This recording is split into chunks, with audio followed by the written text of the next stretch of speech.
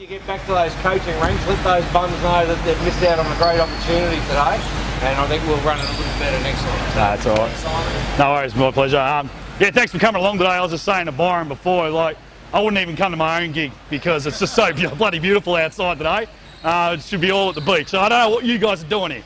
Just kidding. But yeah, so just go a little bit back on what we're going to try and do over these 3 sessions. I want you guys to tell me what you want the sessions on. Indicate it to your directors of coaching and say, look, I really need help with this, or I'd like to know more about this, etc, etc. I went to the club when I was first asked to do this. I said, get back to me, tell me what you want the clinics to be on. That was probably 3 months ago, and I got an email on Friday. So I was in Cairns, I was coming back from Cairns, we had a game against Sydney last night, so I had to go through my notes to find out old clinics. So I just updated it a little bit this morning. So I'm not as prepared as I'd like to be normally for something like this. But anything you guys want clinics on, please just let your director of coaching know, or let the club know, and I'm happy to come and bring something to the table for you. So what we're doing it today is, today's clinic is going to be on planning and the importance of planning. And for the most part, training plans. Okay, so just get a quick hands. Who's a head coach here? Assistant, just 2. Yep, good. Okay, so for assistant coaches, this is something that you'll look to do in the future as you take on head roles. As head coaches, do we all training plan right now? Do we training plan up here, or do we write it down? We all write it down? Show's over. Good night. Let's go. Go enjoy the sun. It's funny when you come to these things, you often preach them the converted. But let's just talk about issues with regards to planning and how we can do it and what we should be thinking of and how we can do it better, according to me. Now, the first and foremost, I'm going to ask this gentleman right here. Actually, I'm going to ask it to all of you. It's a real simple question, and you all should know the answer. And I'll be interested to see if anyone does. What is the club's objective?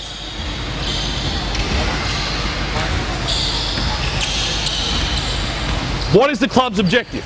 Say it nice and loud.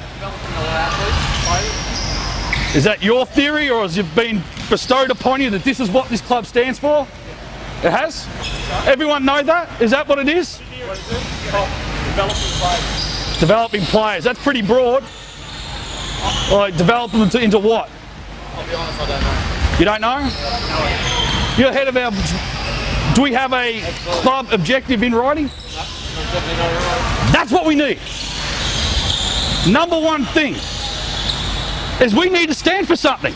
We need a motto, we need a mission statement, and after that we have that, and it's bestowed upon you, you can then start to plan. So that's the number one thing this club needs, is we need to represent something. So as a father and an ex-member of Frankston and now coming back in, I look at Frankston and I'm like, I know everyone's doing a tremendous job and all that. What does it represent?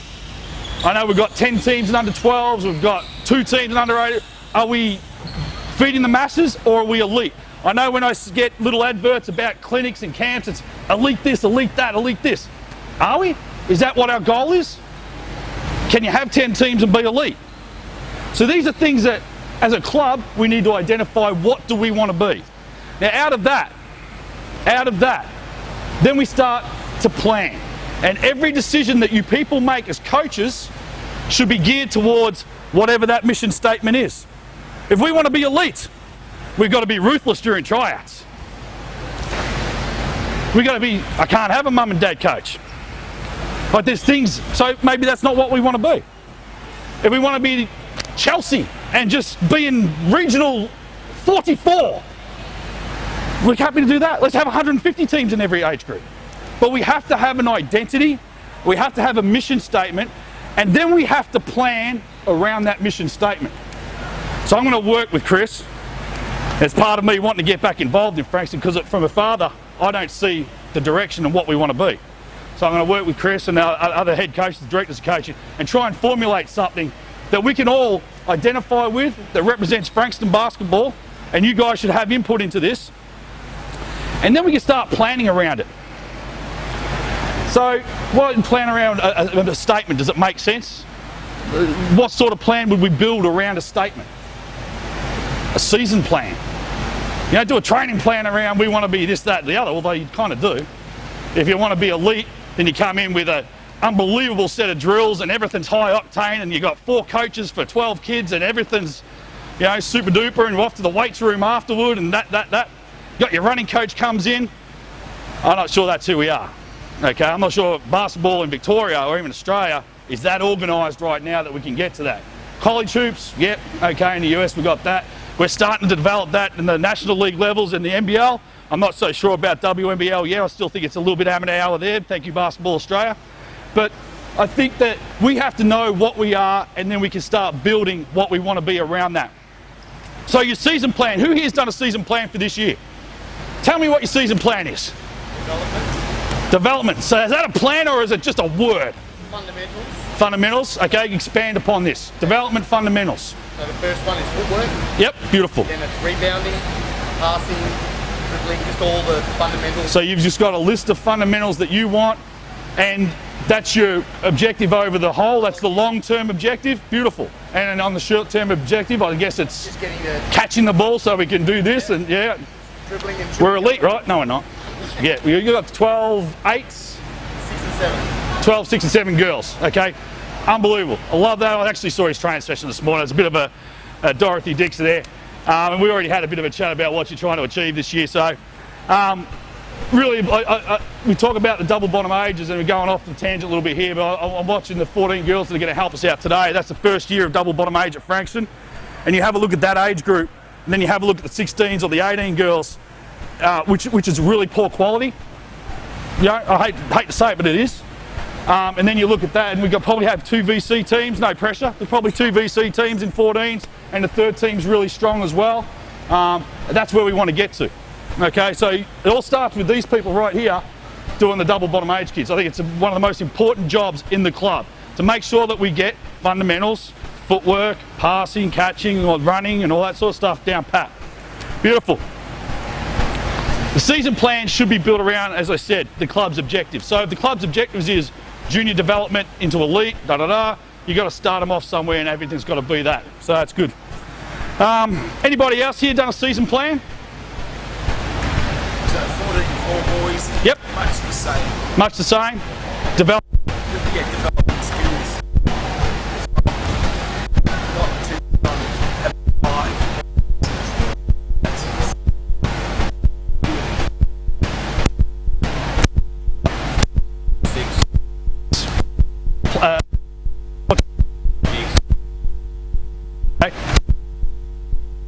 You got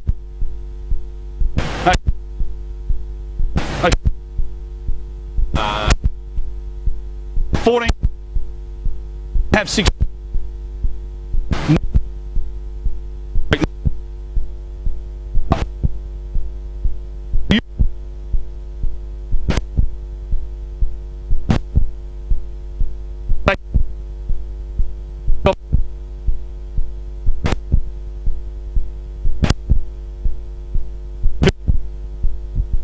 Into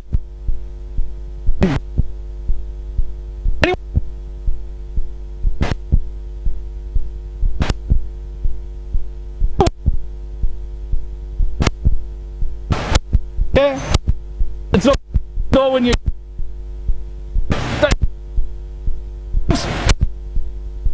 this other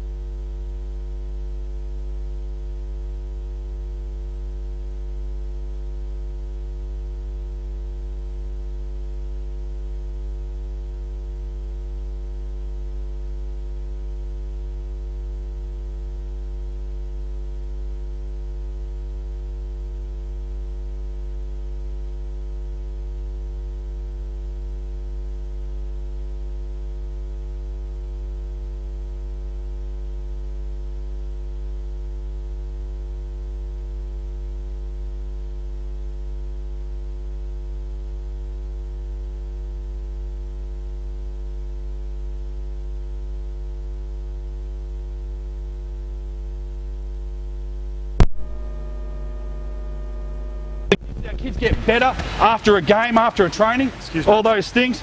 These are things that employ a winning culture, but not necessarily winning. Okay, so good words, winning culture. I think winning culture should be part of our club mantra.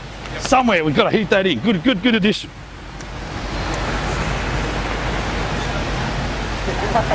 Now, with your season training plan, have you outlaid that to the families of your players yet? Broadway, yes. In a, what's that? A broader, just a... In a broad way, yeah. In an objective of what the... I would be in a very thorough, very straight between the eyeballs way. Yeah. Yeah. Oh no, it wasn't a question. It wasn't. No, pretty much, Yeah. I wouldn't. Pretty much isn't good enough. I would be saying I've slammed them between the eyes and they know exactly what this is about this year. Okay, yeah. Because parent education, and part of having these plans is, you know, you can help. It's a communicator. I write it down. This is my season plan. When the parents inevitably come up to you and say, why aren't you doing this? Why aren't you doing that? And da-da-da, which will happen. We know it does. It's already started because they see what we're trying to do. Yeah, okay. It's going to happen. Season plan. This is why we're doing what we do. I wrote it down. You understand it because I gave you a copy. Okay. So bring it to your parents as well. So they are, as educators, they can be, they're still going to be riding your ass because that's what they do. You know, they're parents. But at least you've got something in writing, and when you sit down to have a conversation about why are you, why aren't you, every decision you make is about your plan. It's about what you're trying to achieve, what the club mantra, what the club wants to achieve. My decision was based upon this. They might not agree with it, but you got it in writing. They can't argue with it. You don't agree? Okay, we agree to disagree. Conversation, next topic. And you know what the next topic is. Well, why don't you play me kid more? So, if you're writing it down, share it.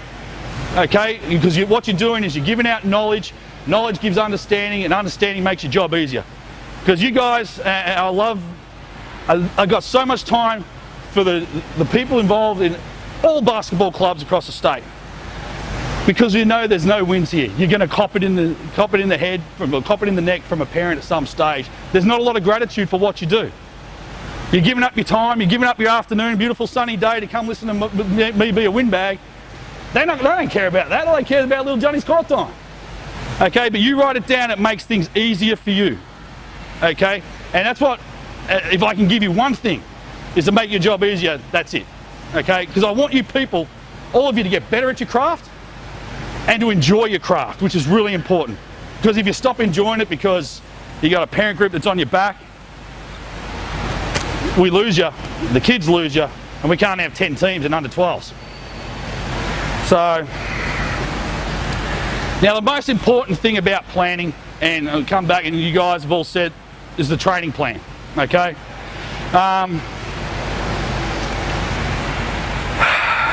As I said, training plans need to be written down.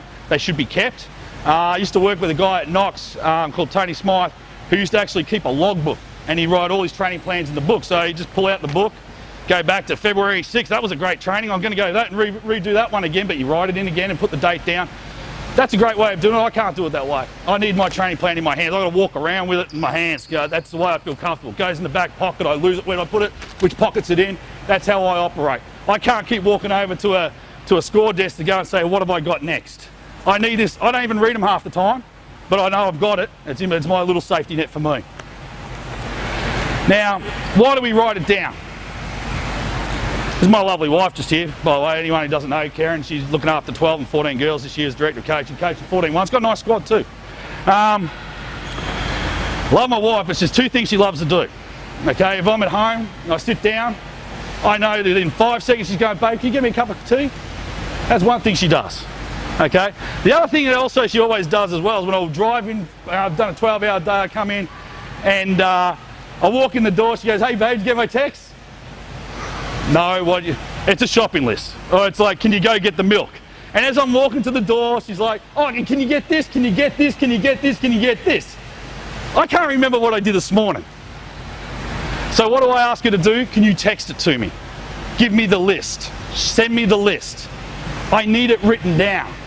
I need to see it, and I need to be able to follow it when I walk into Coles. Yes, I've got that. Yes, I've done that. Yes, I've done that. I need that. That's why we do a training plan. You need it. It needs to be in your hands. You need to be able to see what you've planned. You need to be able to follow it down to a T. Okay, you need it written down. Couple of reasons. One, when you spend time to write a training plan, you have to think about what you're going to do. There has to be a purpose behind it. Okay, so it's got you thinking about the game, which is already making you a better coach. And, you know, there's plenty of coaches who can just go out here and run an hour-long, 90-minute training session and just wing it. And they can be great. Once, maybe twice. Really, you know, coach's been around 40 years, they might be able to do a whole season's worth. But I can tell you right now, it's not going to be as detailed, it's not going to provide the greatest experience those kids can have because they haven't thought about it beforehand. They haven't implemented. Now, if you've got coaching 40 years, you might have 5 drills for every aspect of the sport. And you keep going to the well with those 5 drills and you wonder why the kids are bored. You know? Because you haven't thought about it, you're going on autopilot. So if you write it down, it makes you think about basketball, makes you think about different aspects of the game.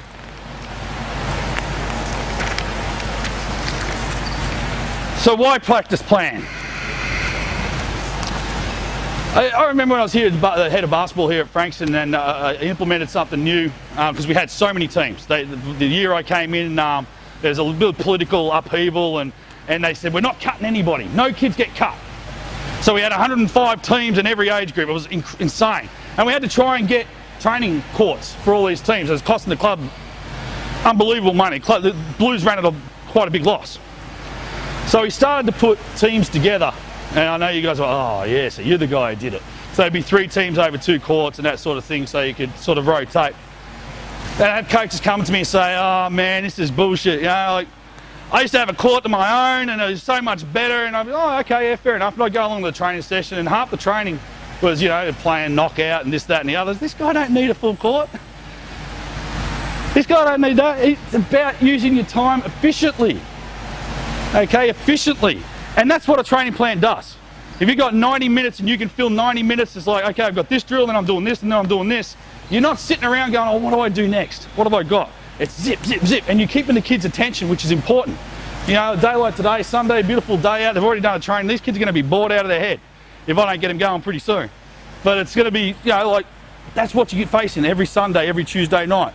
Making sure those kids are dialing over. They've been at school all day on a Tuesday. I've got under 12, 8 kids. And how's that going to keep their attention if I haven't planned the day?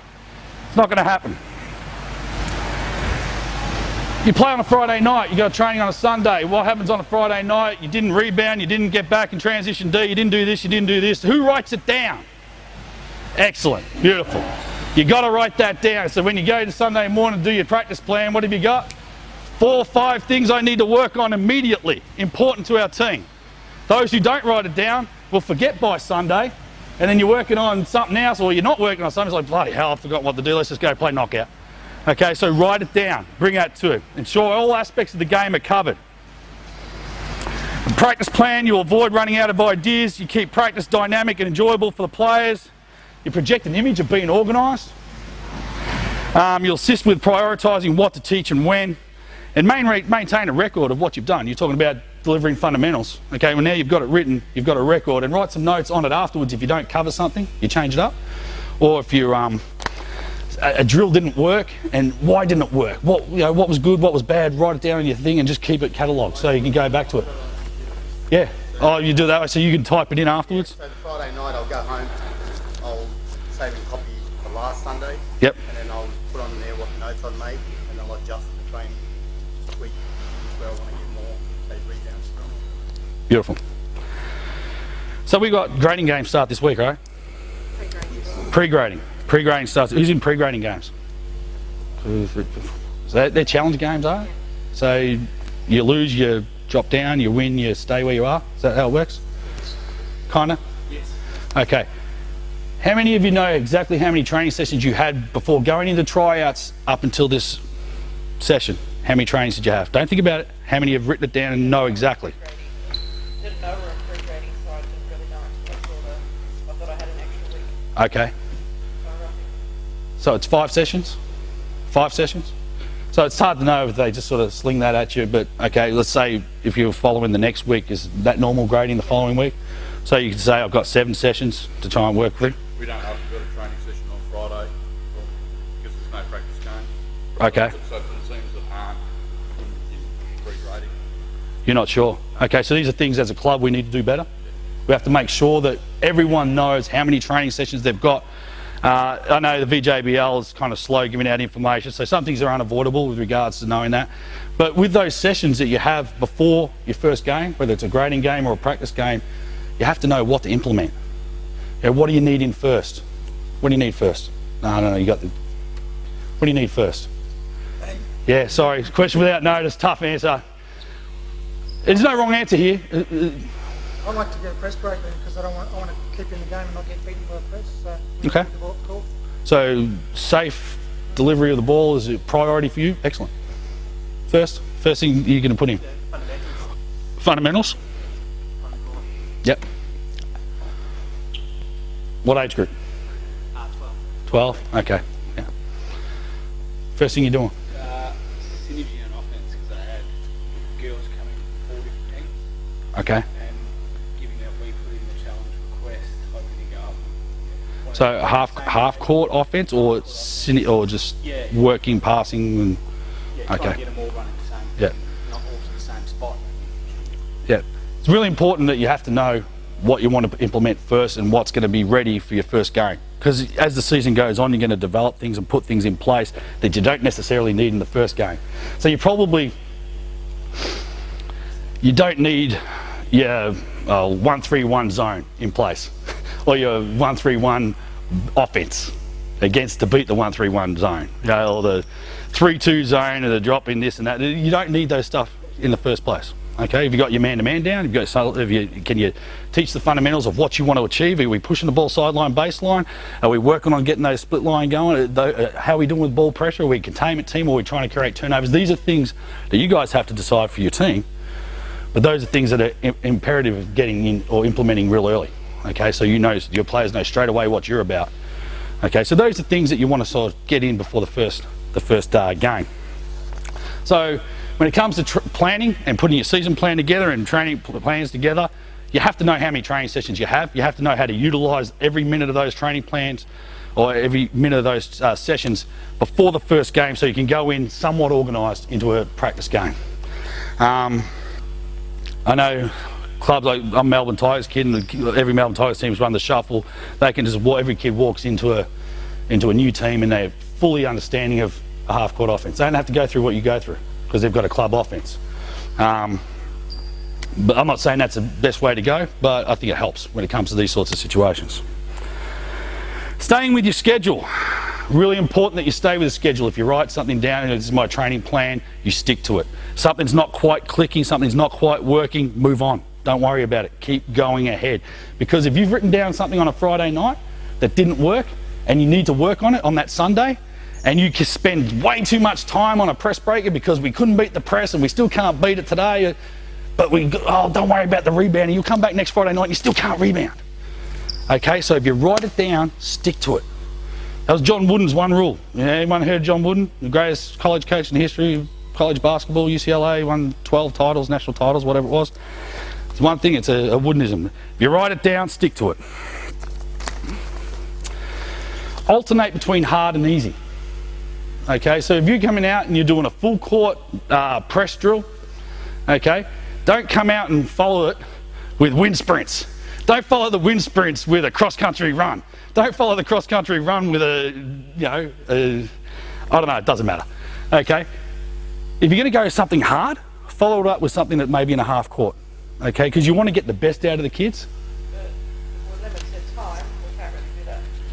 You're saying that we have, the whole court. Yeah, half court. A whole court for half now? Yeah, that's fine. But you can still use two ends if you want to get a shooting drill in. Bigs at this end, guards at that end. Let's go. Get as many shots as we can with a drill. So you can still be creative. It doesn't have to be, okay, I've only got half an hour with a full court. I'm going to use 15 minutes for full court drills and 15 minutes for whatever else. Okay, it can be just, okay, I'm going to do 20 minutes in this full court drill, or 10 minutes or 5 minutes in this full court drill, followed by a 2-minute drill with players at each end. So you can be creative with that because you want to maximise what you get out of the kids. Okay, so if you're going to do a super hard drill, follow it up with something that's a little less taxing on them so they can get their wind back, get their concentration back, and then go back into something hard.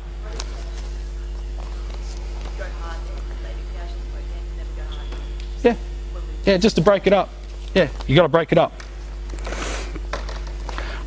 When you're planning, when you're putting your plan together, I always stick to 2/3 of skill development and work, 1/3 of team play.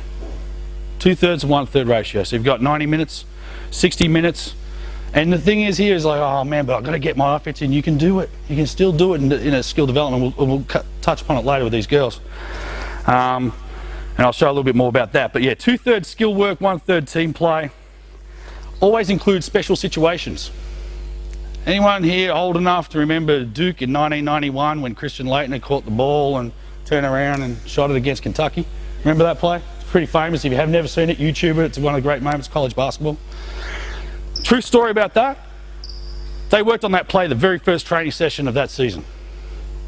They worked on that play. It came through one of the greatest, they say the greatest college basketball game of all time. They worked on that play on the very first day of the season. So work on your special situations. Don't wait until you've come on a Friday night and you've lost by 1 the night before, or the Friday night before, because well, you had the ball but we didn't have a play to go to. Okay, make sure you go in prepared. So work on special situation stuff. And I think you always begin and end practice with a meeting. So your job as teachers and educators for these kids, so come in, talk to them, tell them what you want to achieve from the training session that day. I had the girls just a little bit before and said, we're going to have a little bit of fun, but I need you to work hard and this is what we're going to cover. Okay, so let them know. Then afterwards, review it.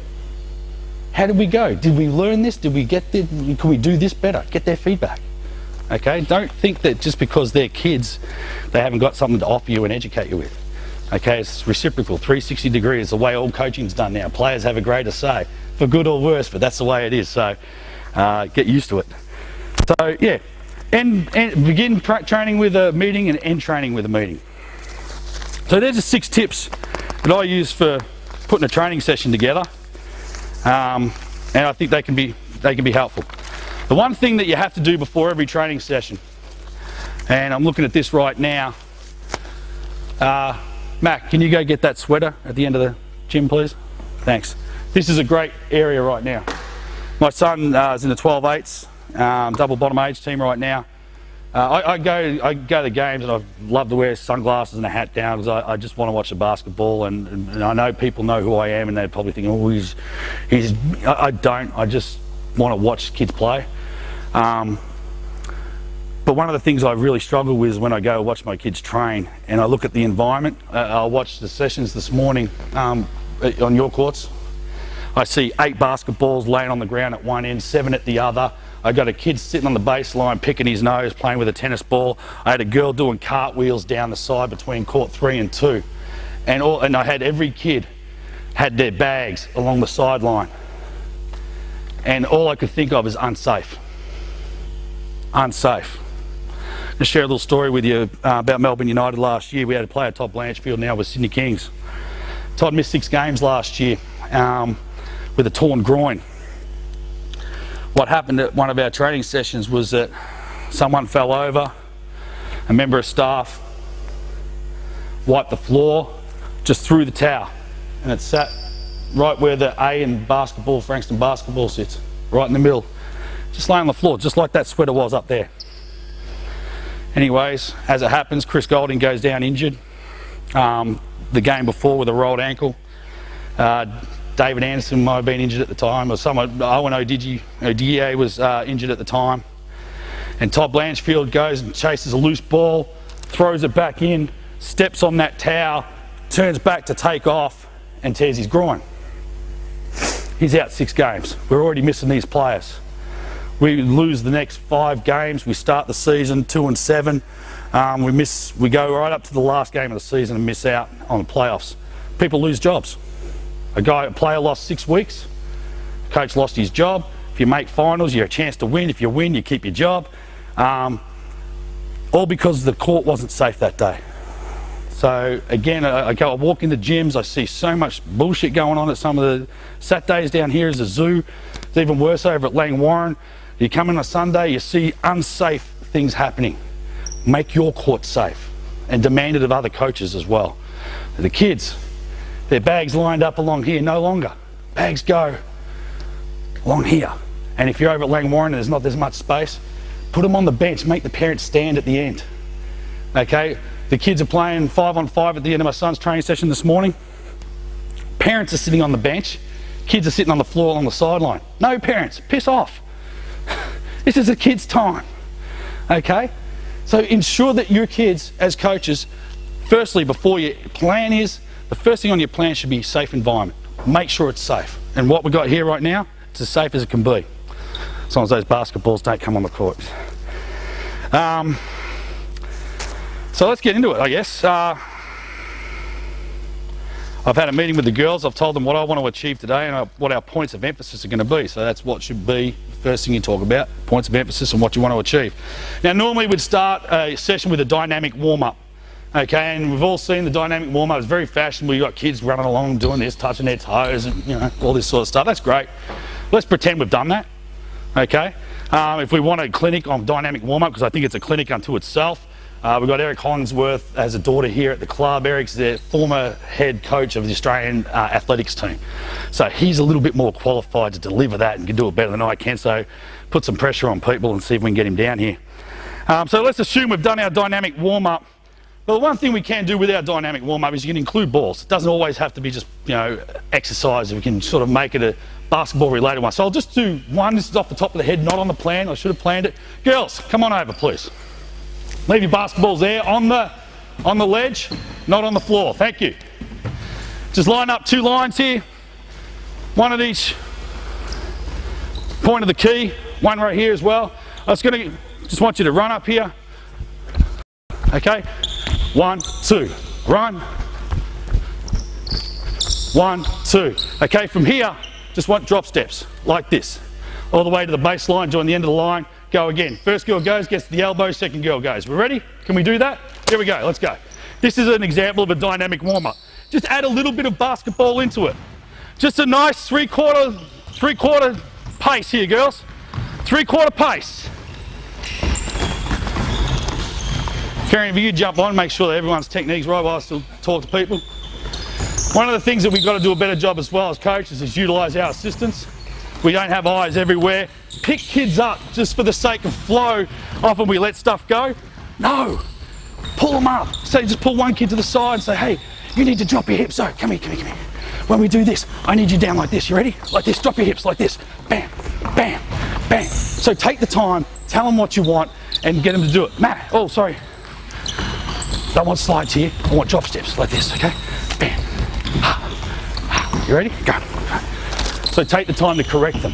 Too often, just for the flow of training, we let stuff go and we create bad habits. So take time to correct. Okay? Hold that up, girls. Good job. Grab a basketball, get to the side of the court. So what I like to do, we get a 10-minute warm-up all together, okay? A little bit of that sort of movement, human movement stuff, and then we get a little bit of ball handling in as well. Sideline there, girls. Spread out, please. We're going to take 2 dribbles. 1, 2, double crossover. 1, 2, double crossover. Till we get to the other side. Ball's in our right hand. Not your left, because I know you don't like to use your right too much. Stays in your right. 1, 2, double crossover. Done 2, double crossover. Let's go. Eyes up. Eyes up. Back with the left hand. Here we go.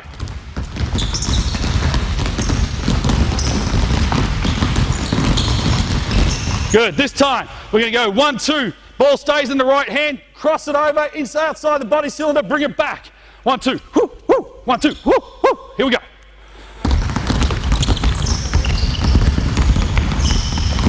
Outside that body cylinder. Whip it across. Left hand coming back. Here we go.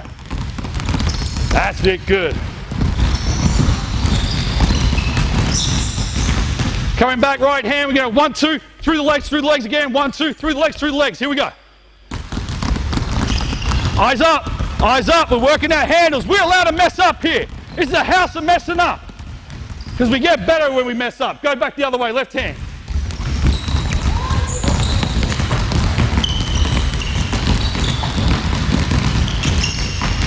Okay, this time, 1, 2, round the back, through the legs, inside out, back to the right hand. 1, 2.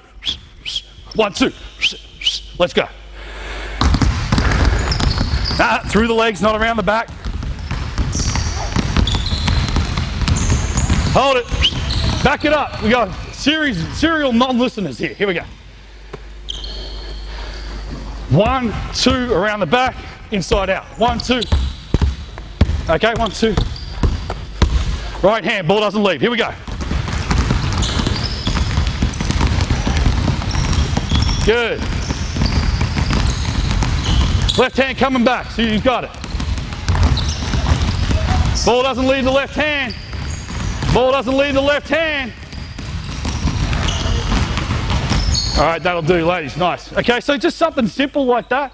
Get that going for 5 minutes. After you've done a 5-minute warm-up, there's 10 minutes, the girls are ready to roll. Now, how long you get on a Tuesday? Hour? 1 hour? Who says that's not long enough? Hard to get a session in 1 hour, isn't it? So you don't really want to spend 10 minutes warming up. So you come in 10 minutes early. Do something off the court with warm-ups. Think laterally. It doesn't have to be out here, we warm up. Got an oval out the back. Let's do 2 laps of that. Or if you're really creative, let's get some ladders out there. Do some ladder work. You know, think outside the square. It doesn't have to be in the gym. Maximize your time because you want to relay as much information as you can. I'm not relaying a whole lot of information doing that. That's warming up. Okay, so 10 minutes of warm-ups. Then I want to do 10 minutes of shooting. Now, it's fashionable to put bigs up one end, guards up the other and do your shooting that way. Okay, if you've got a full court, most of you probably only have half a court. Is that right? Okay, so we'll do half court stuff. I never ever want to say this, and for those of you who've been around me before, you know that I have a strong hatred of this, but ladies, can you please line up on the baseline, half each side. We're going to do the horseshoe drill.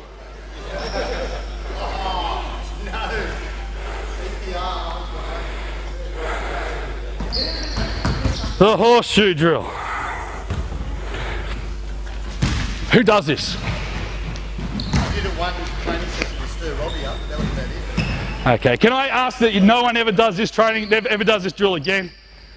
Okay, yeah, okay, let's have a look at just how mind-numbingly bad this drill is. You're our first shooter. Go. Here we go. Good, let's go next. Good, I can't even watch it, keep going. So I'm at my son's game last weekend, the practice games out at Knox, the State Basketball Centre. And they're out in court 6, I think it is, so way up the back, because he's in a low team. And there's no way of getting around there, except when walking on the baselines.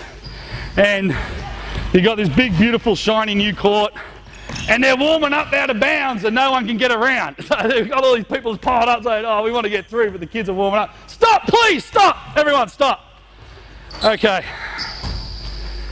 Tears at my heartstrings to see that.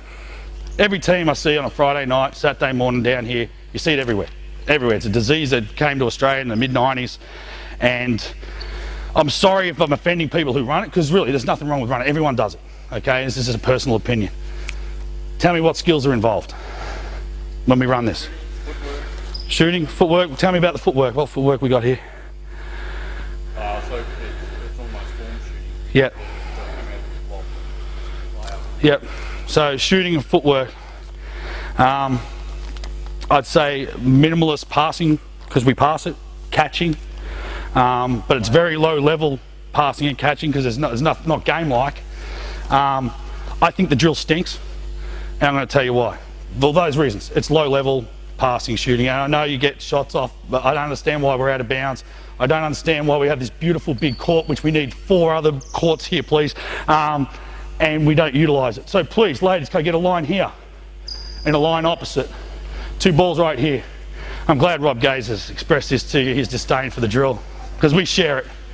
And again, don't feel like this is a personal attack. It's not. The reason why I do this, because I know most coaches use it. You're brave enough to say yes, I do. Thank you. I call this Robbie Gates. Yeah. Warm-up drill though. So Yep. do the warm-up exercises. Yep. And they do a very quick horseshoe. Yep. And then we go into layups. Okay. This is not layups. This is also a warm-up drill. And I just want to. You can use it exactly the same. But we talk about the skills that you utilise and the amount of time. And I go back to when I came in and started putting 3 teams over 2 courts. It's like, oh, we need a whole court because we can utilise and bring in greater skill sets, expose more in a short amount of time. What I want this line to do over here, okay? You're a wing and you need to get yourself open. How are you getting open? You know, walk your man down one way and explode the other way. Yep, that's good. Except we want to get open at the free throw line. So we're going to walk, I like to call it, you're too young. Everyone remember John Travolta in the Staying Alive? Yeah. I like to strut. So you strut, bam, and now we go. Woo. All right, so we strut and then go. So we're walking our man low on the slick down, we're exploding to the ball. Okay, we've got our target hands up. The ball comes to me. I catch it, plant foot, pivot, square up, okay? Catch it in a seated stance. And whatever shot we're going to dictate to you right now, the first one's going to be pump fake, rip, on the hip, go to the rim. You're going to come in and rebound the ball, okay? Once you've rebounded the ball, take it out of the net. We get out from under the backboard because that's a no-no. We come along, we throw the ball out to the girl who's just laid it in, and after you've laid the ball in, you're going up, sprinting, backside to the sideline, down, give me the ball, give me the ball, give me the ball, receive it, hand it off. Same drill, same shots. What drills are we going through? Okay, so we've got passing, fake one, make one. We've got cutting, we've got catching, we've got squaring up, we've got whatever shot we determine. We've got rebounding, we've got inbounds passing, we've got outlet inbounds receiving. All those extra skills on what's virtually the same drill inverted. Okay? Now, the reason why I bring it up is not to embarrass anybody or to shame anyone. This is what we've got to think about with every drill that we do at training. How can I make it better? What is useful? What is useless? Eradicate the useless. Improve upon. Add your own touch to everything. To everything. And try and increase or maximize what you get out of each session. So, we're going to go one after the other. Once you rip and go to the rim, you're walking your man down while that happens, and then you're coming in. We ready? These girls have never done these drills, so we expect a little bit of fault here. Okay, firstly, you ready? You don't look ready. Get down. Ready? Good. Okay, you ready? Let's go. Good. Hard. Explode. Good. Now hold that right there. I have to close that down. Okay? One of the things, and this is how, sorry, I have to teach it now because I can't let things fly. You're going to remember this for the rest of your life. Everyone remember Luke Longley? 7'2" and a shocker red hair. Played NBA for 11 odd years. Everyone loved him, the first Australian in the NBA, so Aussie Luke, we love him. Drove me nuts! Couldn't stand him. Nothing, beautiful man. The reason why I don't like him, because if you're 7'2" with a big red afro, you should be angry at the world. You should be just wanting to just explode every time you take the basketball court. And he's just like, yeah, it's okay. I'm okay with it. Very gentle, lovable bloke who couldn't rebound. Because every time a shot went up, he ran at the rim. It would hit the rim and go over his head and he's running back to where it is. So when we teach rebounding, stay out of the keyway. Read it, read it, read it. Is it coming off the rim? Oh, I've got to get to the spot where it's going to. Don't stand here. The only shot you can get when you stand here is the one that goes in. Okay? So let's go back to the start and go through that drill. We learned something today, girls? One thing, good. Here we go. Hard. Hands up, get down low, drop your hips, ready, rebound it, take it out. Beautiful. Hold, outlet, backside to the sideline. Good. Good. Excellent. Don't take it out on a miss. Here we go. Outlet, outlet. Good.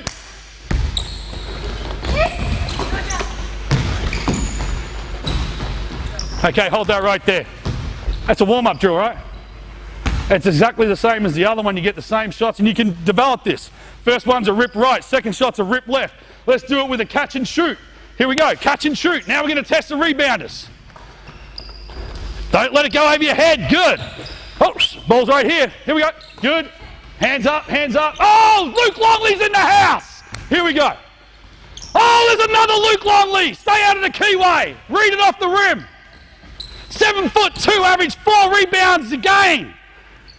No excuses. Hold it. Okay, good. Now, if we were to develop and spend time with the girls, we don't take the ball out off misses. We grab the rebound. Ha! Got it! Bang! Outlet it. Okay? Not, oh, the ball missed, let me take it out of bounds. That's not the rules. Got to stick with the rules here. Okay? The other thing also, I know because this is all new to you that we haven't developed this and I'm not your coach, and you're trying to do things right, and sometimes when you do things right, you do things rather dainty because you don't want to mess up greatly. Go mess up greatly. Go mess up like the king. Okay? Because we don't care, we just want to see you work hard. Okay? I'd rather you mess up big than mess up small. So we do this at game speed and we mess up at game speed. We're going to do it for just 30 seconds here, we right? Okay, 30 seconds. Okay, go. Hard, hard, hard. Next, let's go. Hard, hard, hard. Good, that's nice, Bonnie. I like the pace on that. You strutted.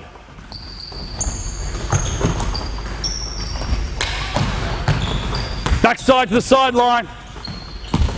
Backside to the sideline. Don't clap. Ask for it. Use your voices.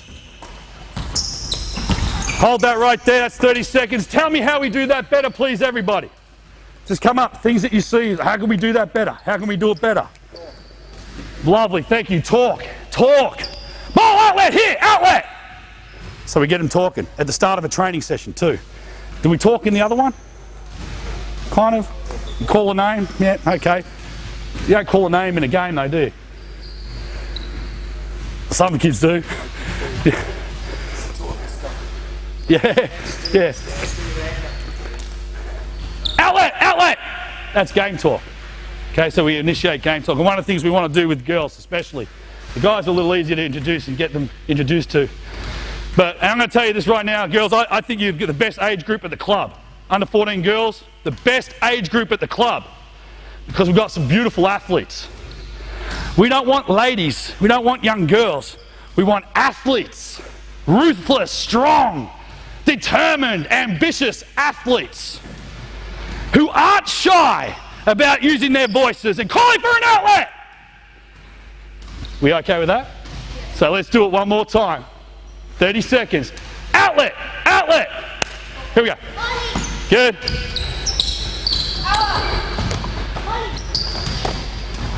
I don't hear a determined athlete there.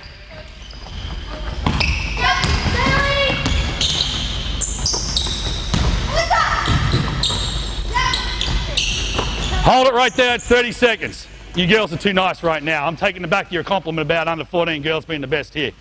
You're okay. You're okay. We need better than okay. Shaylee, where'd you throw your inbounds pass from? I know where you did, so just say it.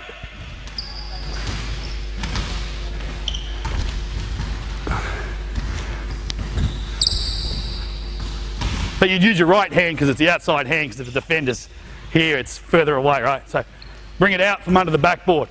Little things you can teach. Get out from under the backboard. Okay, the other drill, you actually have to be under the backboard. Okay, so get out from under. Okay, what else can we do better? Talks one. Catch the ball? Beautiful, that was on my mind too. Tell me why, what were they doing wrong? On this, and the catch and shoot, okay, I had something else in mind, okay, good, yep, okay. So is that a catching issue or a passing issue? You can't determine where you're catching it, so it's got to be a passing issue. So firstly, I didn't see any pump fakes on this either. What's the old rule, the old adage, fake a pass to make a pass? That's a tough pass. Fake it into the post, get the defense hands moving this way, opens up that pass, all right?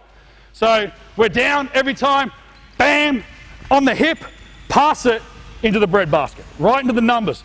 And what I like on this one is I almost say on the inside shoulder, because if you throw it underneath the inside shoulder, you're spinning me into it. Look, that's straight into my shot pocket, okay? So if you can, anytime in a game, if you want to spin someone to the rim, inside shoulder, okay? Another little tidbit for you. Okay, so good. Excellent point. The one thing I would also bring up Who here wants to coach a running team, a team that gets up and down the floor? Everyone should. You know why? It's fun to play, it's fun to watch, and the kids get tuckered out, which means you can sub them and they don't bitch and moan, which is fantastic. You can rotate players better if they're running up and down the court and working hard. Now, one of the things, if you want to run, is you want to see the floor. Go in and inbound the ball to me. Inbound the ball. Okay? Don't get caught underneath that basket. Now here. What can I see from here? That way. Now what can I see? I can see you, but you ain't that way. Who's up that end? No, no, stay there. It's not. All these girls are that way. Now they're running the court trying to get up and down the floor and create easy baskets. Okay, I can't see them if I catch the ball like this. So I talk about getting your ass over the sideline.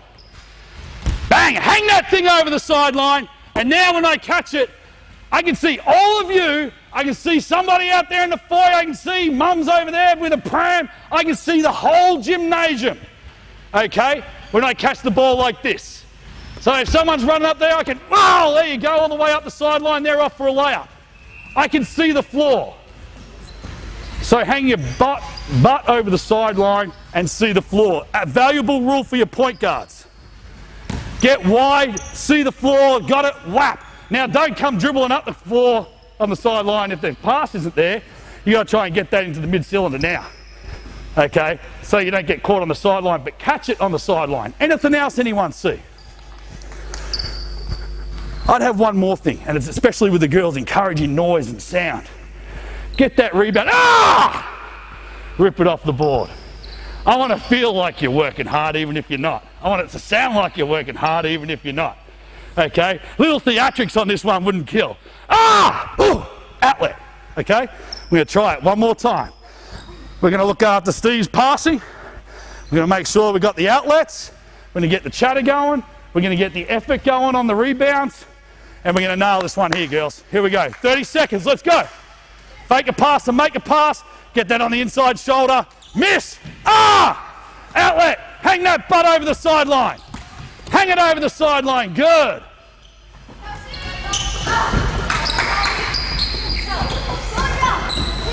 Good. Beautiful.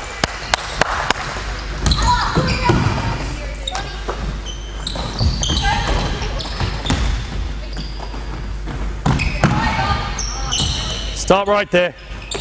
Not bad, ladies, not bad. You can grab a seat now, that's good. So again, the point of all that was, one, you want to do 10 minutes of shooting. Okay, we've done our warm-ups, get 10 minutes of shooting, that's game-like shooting, and you can work on a whole plethora, oh, that's a big word for me, a whole bunch of different drills and fundamentals involved, and try and maximize as many fundamentals into every drill. And do it. Just think about the trainings that you did today and how you can make it better. How can I add more into it or create more points of emphasis on it? Okay?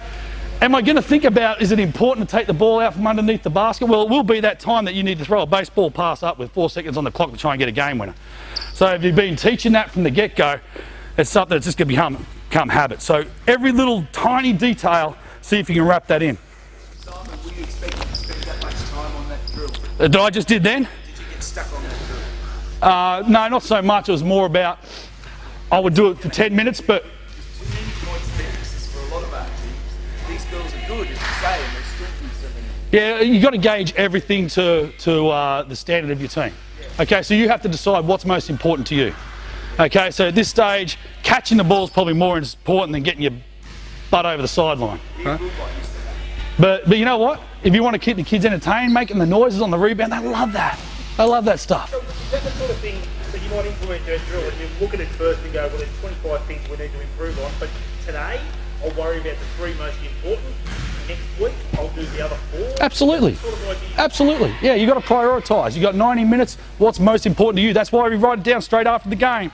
And those are going to be your key points of emphasis, whatever you wrote after the game, and you bring that to your Sunday training session. Defensive drills. So we've done our 10 minutes of warm-ups, ball handling, 10 minutes of shooting. Now we want to get some defensive drills in. Again, I ask that you just get a catalogue of all different defensive drills, hundreds of defensive drills out there. Create your own if you want, they're fine. I've just created that warm-up drill, never seen it before in my life. You can do these things on the run.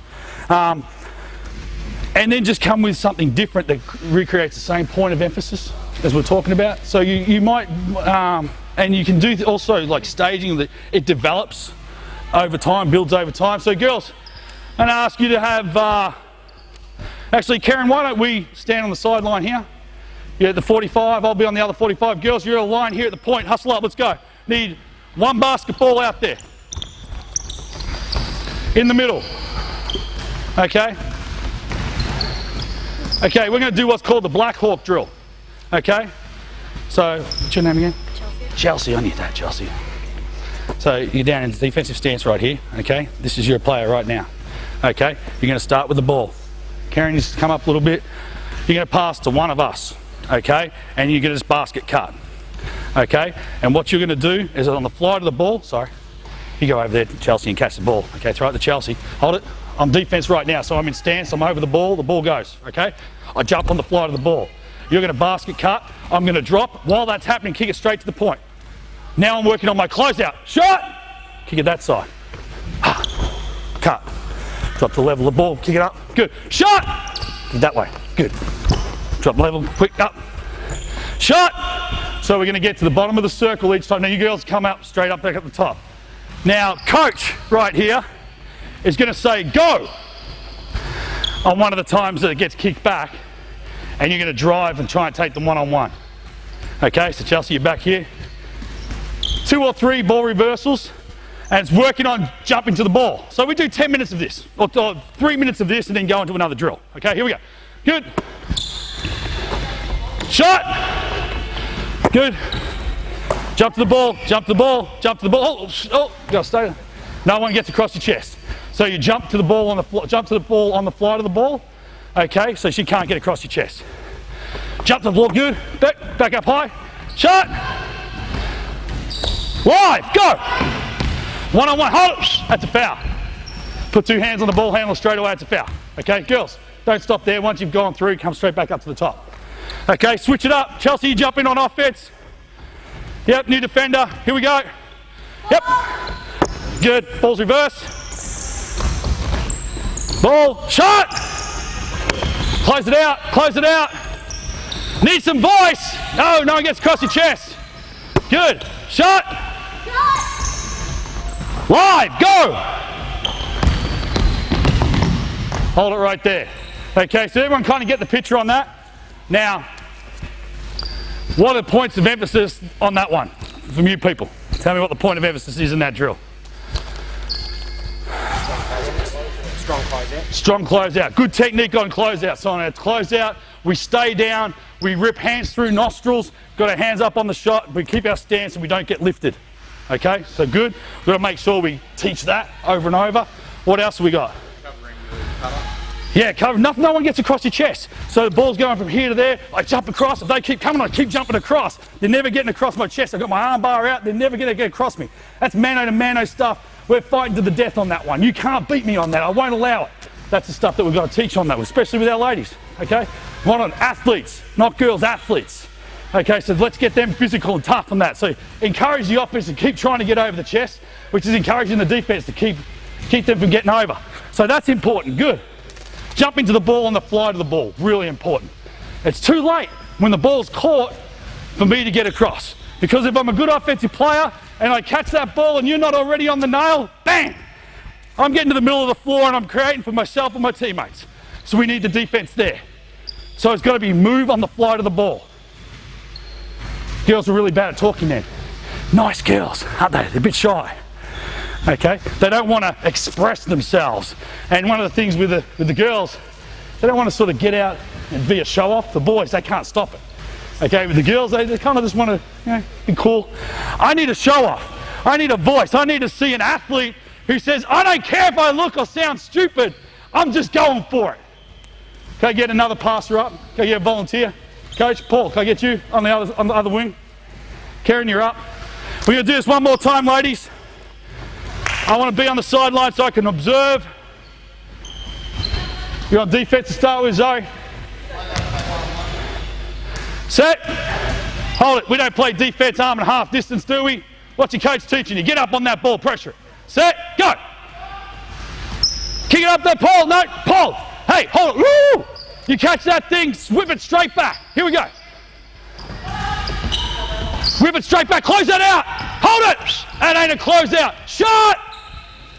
You got to catch that ball like you're ready to catch and shoot on this one, okay? Ready? Go.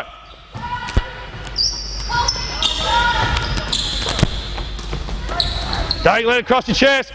Let's go, one-on-one. Okay, let's go. Next one, next up. Let's go, next up. Already been on defense, get another player. No, hold it. Already been on D, need another player. Listen, already been on defense, need another player. Let's go.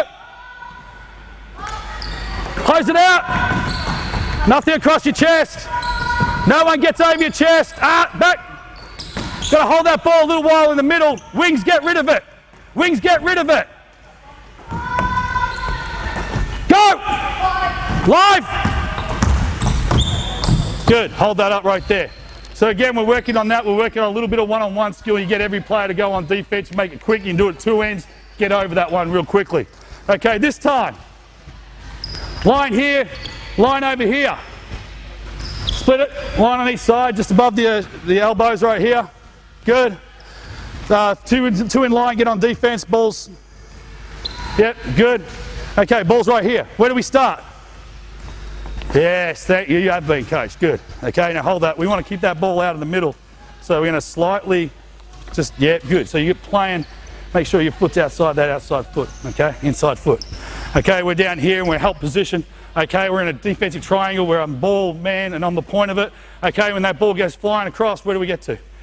Okay, on the fly to the ball, we're closing that out. Okay, we stay down with our hips and you're going to jump into help position. Okay, hold it. We're influencing that ball out of the middle.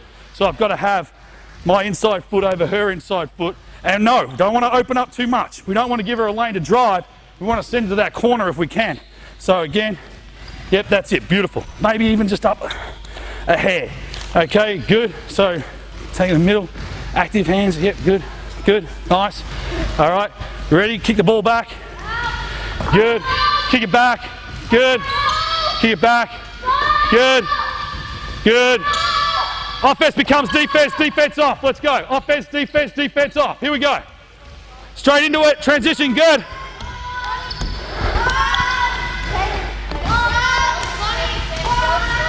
So, change it up, offense, defense, let's go.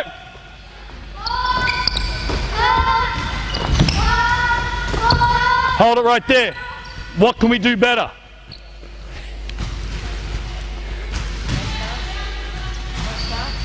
I missed that again, sorry.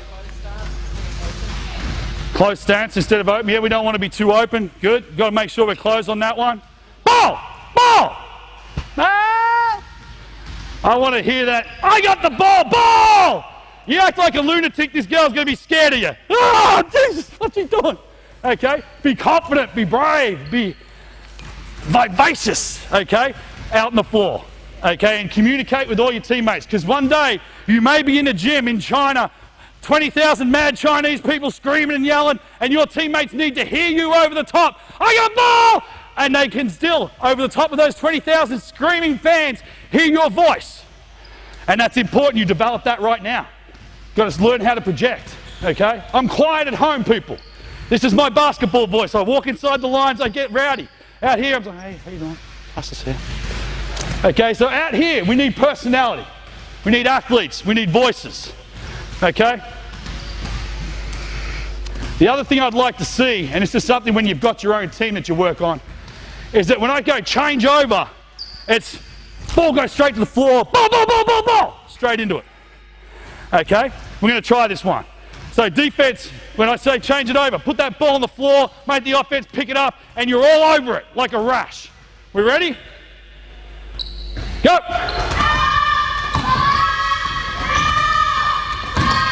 Switch! Switch!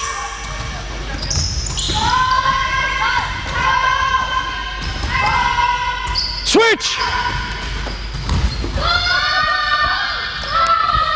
Hold that right there, great job. One more thing.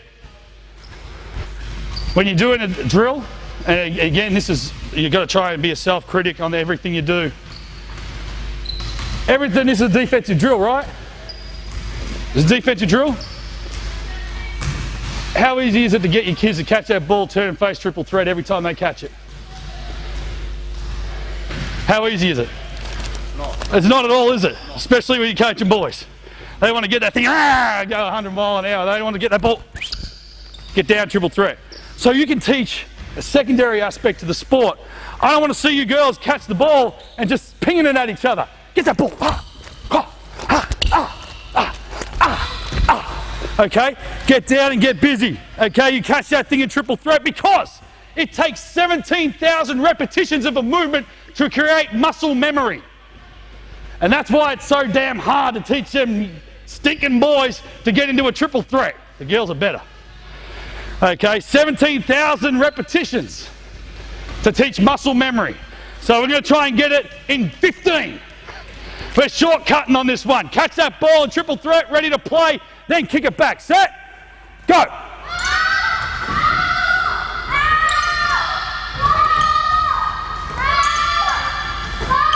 Good, hold that up. Nice job, girls, good. Any questions regarding that? So with that, you develop that into one-on-one, the first Black Hawk, then your two-on-two, then you can get 2 wings and a point guard and you start working on it. Then it turns into a shell drill, then it's 5-on-5, and then you've got a team that can defend. Okay, so it's progressions. Another thing you need to keep in mind with regards to your training plan, again, 10 minutes of defense, just individual defense right here. I might do one-on-one for 2 minutes, 2-on-2 for 3 minutes, 3-on-3 for 3 minutes. There's my defensive stuff virtually done. Okay, then in the next session I might go straight into shell drill. Might do shell drill with cutters, might do shell drill with dribble penetration. All sorts of things. You can change up the same drill to get this, different aspect or a different point of emphasis. So we've done 10 minutes of warm-ups, 10 minutes of shooting. Now we've done our 10 minutes of defensive drills. Now we want to do transition. Now before you say it, but we only got half a court, I get that, we can still do transition. Let's get our 3 lines right here. One just here, one in the middle, one just on the other side of the keyway. Ball starts in the middle. Let's just start with the Merrimack drill. We want to work on 2-on-1s. If your kids, your teams, had a 90% conversion rate on their advantageous offensive situation, so a 3-on-2 or a 2-on-1, you wouldn't lose many games, would you? It'd be great. It's especially, again, like harping on the boys. You guys, girls have got it good. The boys are just trying to wing it, cradle the ball and do something off ESPN in a 3-on-2 situation. Inevitably it goes sailing into the stands. Okay, but these are drills that you want to just do ad nauseum. Ad nauseum. You cannot do enough advantageous drills. So this one's going to be the Merrimack drill. You're going to pass it from the middle to the wing while we're running to half court.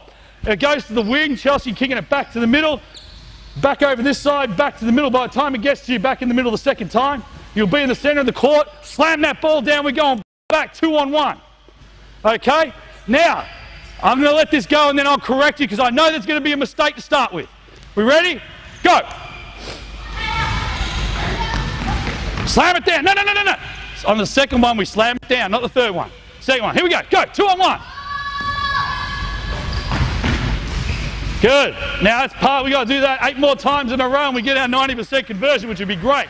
Hold it up. Who went to the ball when the ball got slammed down? Who went to it? Chelsea. Did you know she was going to it? How'd you know? Slam the ball down the middle. I got it. Because if both of you go together at the same time, what's going to happen? You're going to clunk heads, and we don't issue helmets. So you've got to communicate again. We want athletes who communicate out on the floor. I got the ball. Who's the ball handler out of the 2 of you? You're quick to point the finger. Most bigs, and you're kind of a pseudo big, would say, yeah, I'm the ball handler. They'd be lying, but they call themselves ball handlers. Okay, so yeah, take charge. You're the guard in the 2. Take charge in that one. You ready? Let's go. Put it down. Let's go. Nice, good work. Hold up. So there's a transition drill that we can do with inside the half court. Okay. Now I do 10 minutes of transition drills as well. Not necessarily if we've got a full court, then we get full court transition drills going as well. Get as many as possible. Now we go back to our Friday night. I'll go back to our Thursday night. For those of you who don't know, I'm an assistant coach with Melbourne United. I think I may have said something before. And we've had a horrid history recently of being a bad rebounding team. We're the best rebounding team in the NBL this year. We lost the rebound count by 10 to the second worst rebounding team in the league on Thursday night and got our asses handed to us by up in Cairns. And that hurts my feelings because I love rebounders. That's why I'm such an anti-Luke Longley guy. I can't handle people who don't rebound. It's an important part of the game for me. Let's say Thursday night we stunk and we're like, okay, we got to work on a transition. Rebounding is kind of one of those things that you try to work on inside other drills. We're going to run 3-on-2 full court transition. Okay, so I need 3 offensive players in the middle of the floor. Let's go. First 3 in that line. I need 2 defenders up here, 2 defenders at the other end. Okay, hold it. That leaves 3 of you left over, right? I want an outlet here, outlet over there, an outlet up the other end. Mac, you're on the floor. Where you at? Can you go grab her, please? Outlet on this side. Okay, so rebounding is an issue for us, right? I want to run my transition drill, but I've got to somehow create this that we're going to reward rebounders. So we're going walking this one out, girls. 3-on-2 this way. 3-on-2. Okay, just walk it out, get yourself a shot. Okay, good. Ball goes up, go contest it, shot goes up. It misses. Rebound, right there. You get to go on offense that way. So you rebound it. Ah! Pivot. This way, good, because we keep that ball on the outside hip. Outlet the ball. You're sprinting. No, you get out of there. You didn't rebound. You don't get to play. Bring the ball to the middle. Running this way. You're on the other outlet. We're going 3-on-2 that way. Hold that up. So what we're doing here is we're going to work on our transition, but we reward the rebounder going up and back. Now we're going to play this first player to 3 rebounds. If you go in and make a bucket, rip it out of the net. I would knock my mother over to get a rebounder. So you just get it. Even out of the net, it counts as a rebound. Okay, so we are getting rebounds. That's the priority here. Get the rebound. If you don't get it, so we had 3-on-2 this way, need 2 filling the sides, 2 on defense here. Okay, like you guys just did automatically. Are we ready to go 3-on-2 this way? Ready? All right, we're live, girls. Hey, hold it. We're live. And if we mess up with gusto, don't we? Okay, here we go. Let's go. Hard. Rebound. Who's got it? Got one. Quick, outlet. Good. Run. Hold it. Keep going. Yep, keep going. Go get a chain. Go get a chain. Ball's not out of bounds. Get a shot up. Get a shot up. It's 3-on-2. Don't run the clock out. Get on the boards. Who's got it? Counter body, go. Outlet and run. Need 2 defenders, 2 outlets. Rebound it, outlet. I'm not hearing any sound effects. Ah, on the rebound. Rebound. Ah, outlet, go.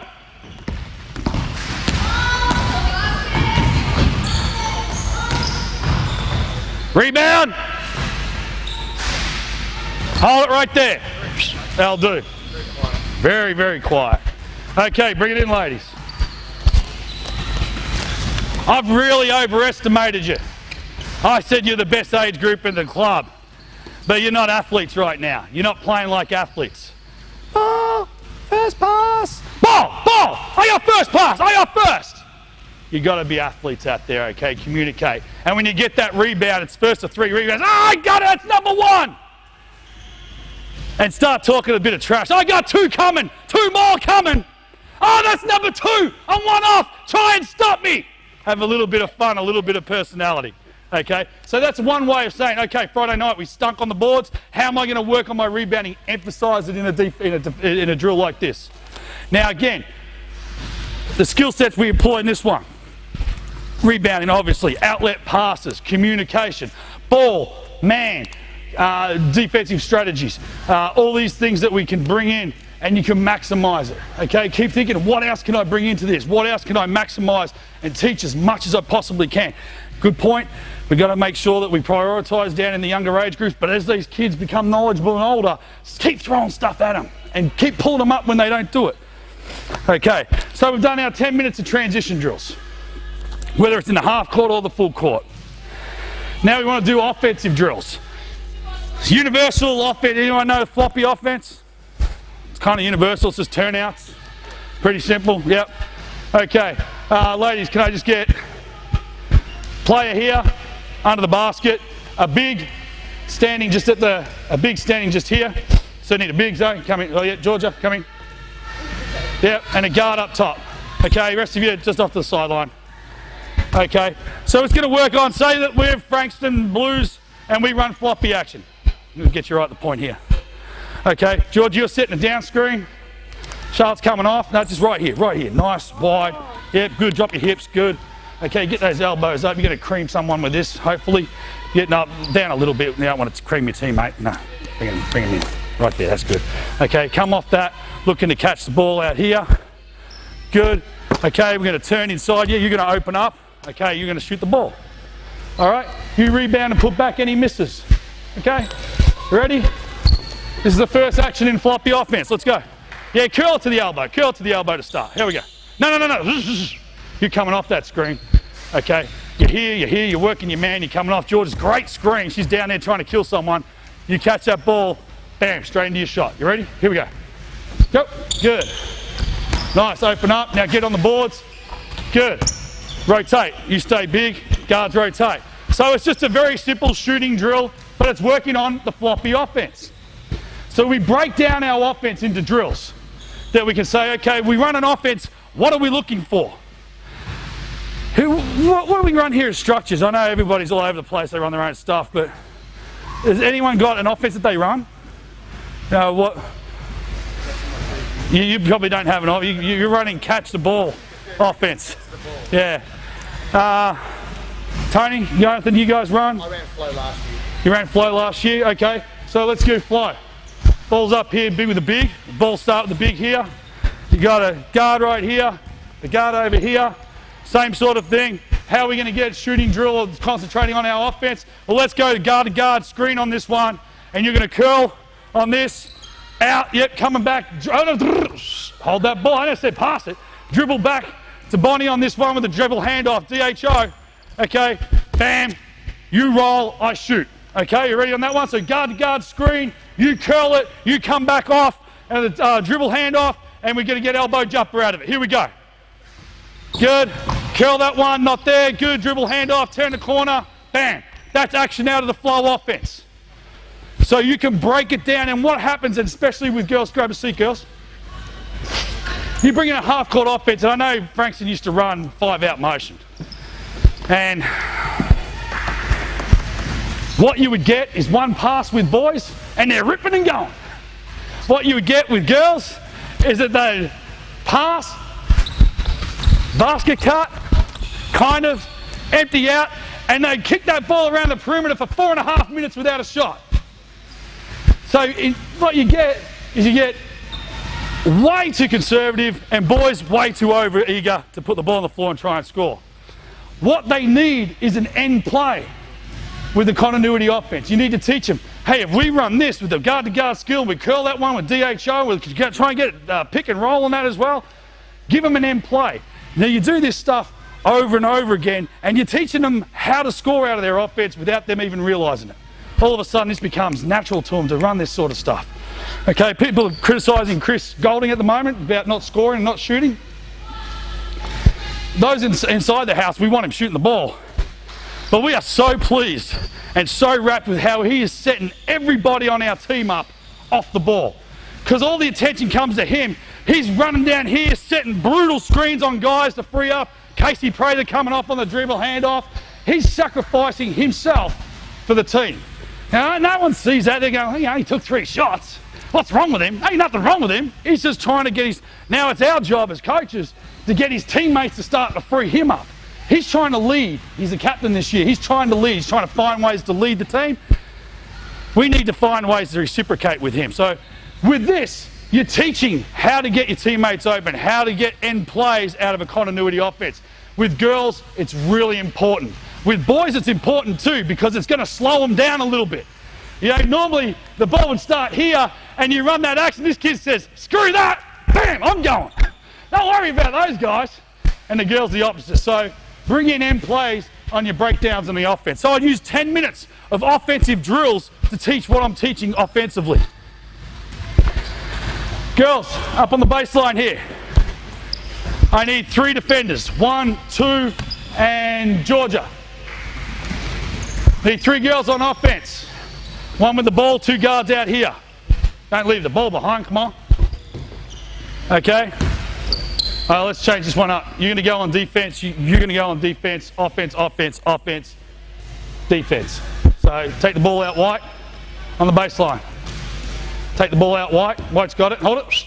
I ain't telling you where you want it to play yet. Actually, George, you take it out. Okay, no, Zoe, don't go there. You're going to come up here. Top of the 3-point line. Michaela over here. Good. Face guard. Face guard. Don't let her have it. We're down here. You're not getting the ball. Okay? Now what are you doing? Watching? Nah. You're involved here too. So which is the likely one of going over the top? If you're going to throw it over the top here to Michaela, it's probably going out of bounds over that side. So you're probably going to just inch over this way and make sure no pass goes in over the top. You girls, do not let them in front of you. Do not let them in front. Okay? So what we're doing here, and again, we want to make things competitive as much as possible with our training. Put that in your plan. Put something in that there's a punishment for losing, because we are now going to be Frankston who like to win, not just develop. We can develop and win at the same time, can't we? Okay, so you're going to run the baseline, you've got to get the ball to white. You guys just have to dribble it over half court or pass it over half court. Okay, now it has to land, the ball's not allowed to touch the floor on a pass, so there's no drop passes. If you drop the pass or the ball hits the floor, okay, it's 5 push-ups on the offense. If the defense allows the ball over half court, it's 5 on the defense. Okay, we ready? We down our stance. Do not let the ball in. Okay, let's go.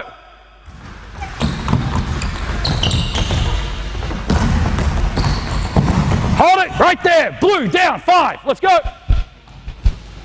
Let's go. Offense goes to defense. 3 blues on offense. Let's go. Let's go. 3 blues, not blue. 3 blues. Out. Take the ball out. Need a big here. Need our guards up there. Do not let that ball in, girls. Do not let it in. Face guard. Here we go. Good. Don't let it in. Don't let it in. Hold it. Ball hit the floor. Offense down. 5 push-ups. Let's go, blue. 5 push-ups. Let's go. Ball hit the floor. You're blue. Yes. Good job, defense. Blue, your offense. Need 3 whites up here on our...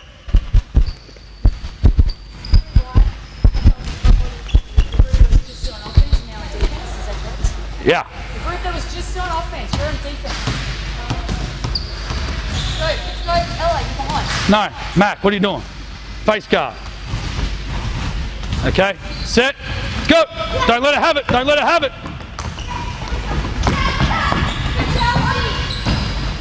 Good, blue, down, 5.